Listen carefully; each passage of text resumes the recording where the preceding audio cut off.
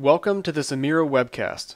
This will show you how Amira's visualization and analysis tools can extract information from separate 3D channels and combine the results into one coherent analysis. Amira for Cell Biology helps researchers perform many other tasks and analyses. Check our web pages on amira.com for more information. Here we have a 3-channel 3D fluorescent image showing a section of murine cochlea. Our goal is to analyze the morphology of the organ of Corti, which includes inner and outer hair cells lining a basilar membrane. To start, we will separate each of these channels into their own 3D volumes. We will use the green channel to segment the basilar membrane. Then we will use the blue and red channels to segment the inner and outer hair cells respectively.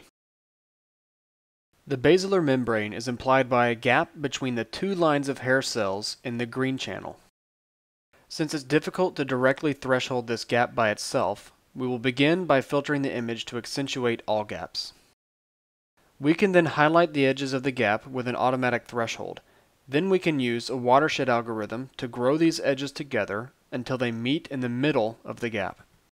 Only the middle of the largest gap represents the membrane, so we need to mask everything outside the region of interest, then filter out all other watershed lines. In the end, we have a segmented representation of the basilar membrane, which in 3D looks like a wall separating the inner and outer hair cells. Since this workflow is not trivial, we can save it as a template so it can be applied to future datasets with a single click. Next, we can use the blue channel to segment the inner hair cells. The large inner hair cells are simple enough to segment with a threshold. There is some background signal, however, so we must use a thresholding tool that automatically determines a local threshold for each cell. We can clean up any over-segmentation using a mask generated from the maximum intensity projection of this channel. Some morphological cleaning helps smooth the segmented cells, and watershed separation helps split erroneously connected cells. Each cell can be given its own identity. Then over 100 predefined measurements can be calculated for each cell to define its morphology, geometry, or the statistics regarding its fluorescent expression. Finally, we have completed segmentation of the inner hair cells using the blue channel. Next, we can use the red channel to segment the outer hair cells.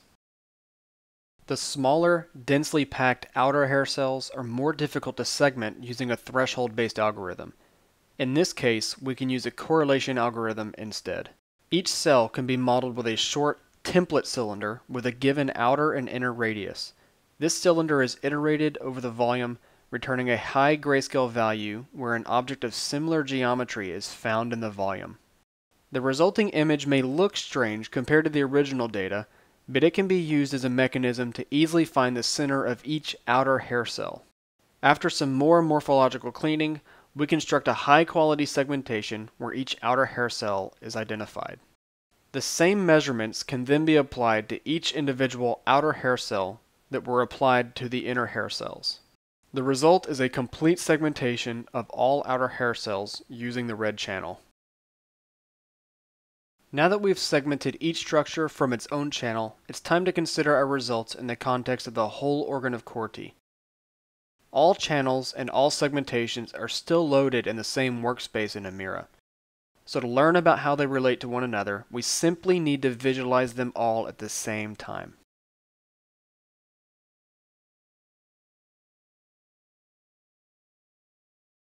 Thank you for viewing this webcast, and I hope to see you soon at a trade show, conference, or one of our popular Amira trainings. Or just visit our website at amira.com.